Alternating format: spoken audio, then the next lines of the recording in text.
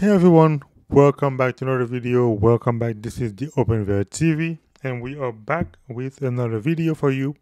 And I wanted to give a thanks to those who have subscribed to the channel. So everybody else, if it is your first time, hit that like button and that subscribe button as well as that notification bell. And you can also comment in the video. Let me know what you guys think. If you have any question, bring it up, and I could possibly make a video about it in the future. Today's topic, we're going to talk about SOP. SOP means, it stands for the Spirit of Prophecy. The question was asked, why is it that some Seventh-day Adventists are not using the Spirit of Prophecy? To a famous pastor, his name is Randy Skid. Let's see what he has to say about that. So, I'm gonna go and let the man speak. All right. The question is, why are so many SDA church pastors not using the Spirit of Prophecy, Ellen White's writings? What are they afraid of? They're not afraid. Some of them do not appreciate the value of the testimonies. And they may honestly not appreciate it. By God's grace, they may come to the place where they realize, oh, I have been depriving the church of a tremendous gold mine of spiritual wisdom. Some of them deliberately undermine Ellen White. Some of them don't believe in her as a prophet at all. All right, so I'm gonna pause right here, guys. I wanted to mention something before we move on. Very important to know. I grew up in a Seventh-day Adventist home. We did have, some of her book. I think we had The Great Controversy, Last Day Events, Steps to Christ, and some other books. I wasn't taught her book per se, meaning we had the books, we rarely read them, because in the SDA church, the majority of us, we don't cling to her writing as people outside of Seventh-day Adventism think we do. They think we use her writing for everything. No, it's usually for specific things we use her writings, because we believe that we have to use the Bible to defend our faith, not her writings. Now, the second thing is that I have seen people use her writing as if it is the Bible. And I'm like, wait, why is it 50 mentions of her writings and then 3 Bible verses? Like, come on, something is wrong with that. There are others, those that means the first category are those that abuse her writing. Like, they use it in a constant basis. I'm thinking, do you not know your Bible? That's why you keep going to her writing every single time. But there are also those who flat out despises her writings, and they would not use her writing because they hate her writing. They don't believe in her writing the same way. If you guys remember the story of Jeremiah in chapter 27, when God gave Jeremiah a prophecy to give to the king of Israel, I believe, king of Judah, Zedekiah, my bad, king of Judah, Zedekiah. Actually, you know what? Let me quickly show you what I'm talking about. When God told Jeremiah, hey, I want you to bring a message to the king of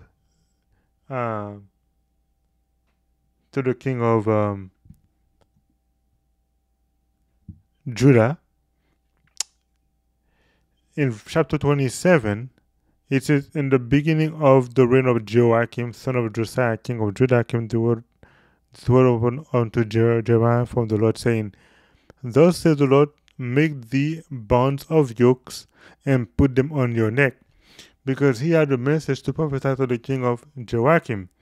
But in chapter 28, we have a false prophet. So we had the prophet of God, Jeremiah, right? And God gave him a prophecy to the king of Judah.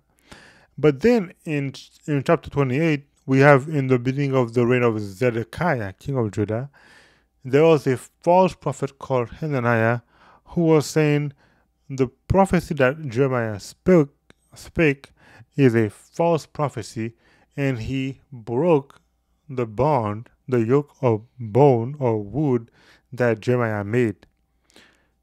All that to say, there are those who despise the spirit of prophecy the same way in the time of Jeremiah there were those who despised the prophecy that God had given to Jeremiah. Third, there are those like myself in the middle. We rarely use her writings.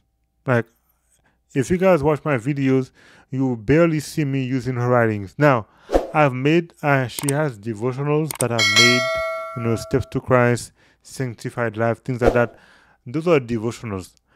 But when it comes to Bible study, you rarely see me go to her writings for Bible study because there has to be a balance, basically. So, what Pastor Randy Skiddy is talking about is there are those who actually flat out hate her writings, and there are those who just don't know about her writings that much. So, let's see what else he has to say about that. I've gone to church where I was told we don't quote from Ellen White. I said, can I quote? He said, yes, but we don't. So I did. I was in a certain field in a certain part of the world, and a pastor in that conference told me that the local conference circulated a letter requesting that ministers sign to say, I will not quote Ellen White from the pulpit. Now, if you guys don't understand what this means, I will tell you. This is the same thing as in the case of Jeremiah. Do you see when in Jeremiah chapter 28, when Jeremiah made the yoke of wood, what did the false prophet Hananiah do? Bible continues to say, where is it? Okay, let's start with verse number 1. And it came to pass the same year, in the beginning of the reign of Zedekiah king of Judah, in the 4th year and in the 5th month, that Hananiah the son of Azur the prophet, which was of Gibeon, spake unto me in the house of the Lord in the presence of the priests and of the people, saying, Thus says the Lord of hosts, I have broken the yoke of the king of Babylon. Within 2 full years will I bring again into this place all the vessels of the Lord's house that Nebuchadnezzar king of Babylon took away from this place. And of course, he keeps on going and says, I will bring again to this place Jeconiah the son of Jehoiakim, king of Judah, with all the captives of Judah that went into Babylon, for I will break the yoke of the king of Babylon. And then Jeremiah said to the priest and to Hananiah, verse number 6, Amen, the Lord do so, the Lord perform thy words, which thou hast prophesied, to bring again the vessel of the Lord's house, and all that is carried captive from Babylon to this place. Nevertheless, hear thou now this word that I speak into your ears, into thine ears, and the people around you. The prophets that have been before me and before thee of old prophesied both against many countries and against great kingdoms, and of war, and of evil, and of pestilence. Prophet which prophesy of peace, when the word of the prophet shall come to pass, then shall the prophet which prophesieth of peace, when the word of the prophet shall come to pass, then shall the prophet be known that the Lord hath truly sent him. Then what did Hananiah do? Hananiah took the yoke from off the prophet Jeremiah's neck and break it. So in a sense, what Pastor Randy Skiddy is saying is, when the local conferences are saying do not use her writings, they are basically breaking her prophecy, or I would say they are kind of killing her in a sense, or destroying her in a sense, because They are trying to destroy her works or destroying her because they cannot destroy her, they are trying to do everything they can to destroy her works. And I'm pretty sure that is not too far fetched. That particular pastor refused to do it. It's a very serious thing. It's not strange. Did not the Jews kill the prophets? That's right. We're killing Ellen White. It's no different. God's people are killing God's prophet. Yeah, as I was saying, in a sense, you are killing, when you mention Jesus, when you mention the prophet Jesus, the heathen who have never heard of Jesus said, "Wait a minute, I find no fault in this guy," like for them, like Pilate said, "Well, I find no fault in him." The heathen, when they first heard him speak, they're like, "Wait, I found no fault in him." The heathen, I should say the Gentiles, or I should say the non-Adventists, who have never heard of Adventism, when they read her book, just by reading her book, when nobody else told them who she was, they're like, "Wow, this person is inspired by God." But then those who are so-called religious, they are liking it out of Jesus, saying, "Crucify him." While the heathen are like, "Well, I found no fault in him." So right now, same thing is applying over here.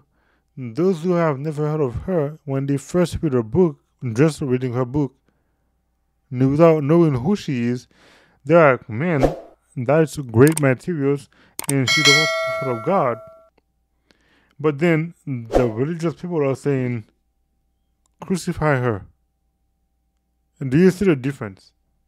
But let's see what else has to say. Let's see what else he has to say. Well, the ultimate killing of a prophet was the killing of Jesus. And the Romans said, "I find no fault, I find no fault, I find no fault." The Romans said, "Let this man go." The church said, "Kill him." So it's not surprised if the church will kill Jesus, they'll kill Ellen White. But let me recommend to you in the presence of a holy God, expose your mind to the writings of Ellen White. Expose your children to the writings of Ellen White. Your lives will change. Some young man wrote me 2 days ago, "I'm spiritually this and spiritually that, and I'm going down the drain. Pray for me." Many times people don't need prayer, they just need to make a decision. I told him, read Steps to Christ, chapter 5. He wrote me the next day, he said, "I had never seen it. I've read the book before.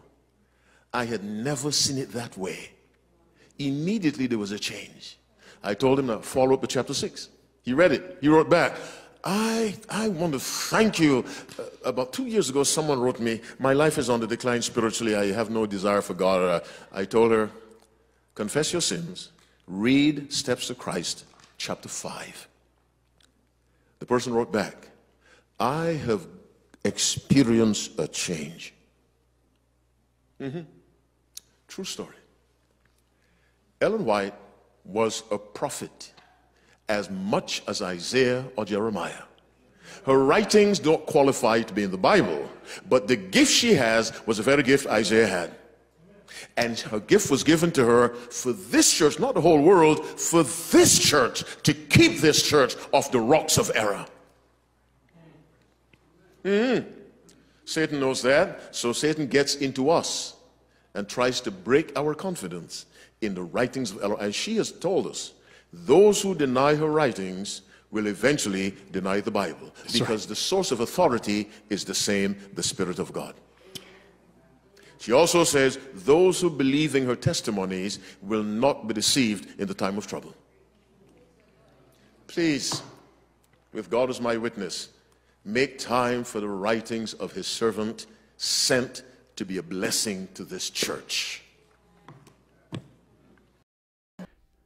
So, guys, I don't know what else could be said about that.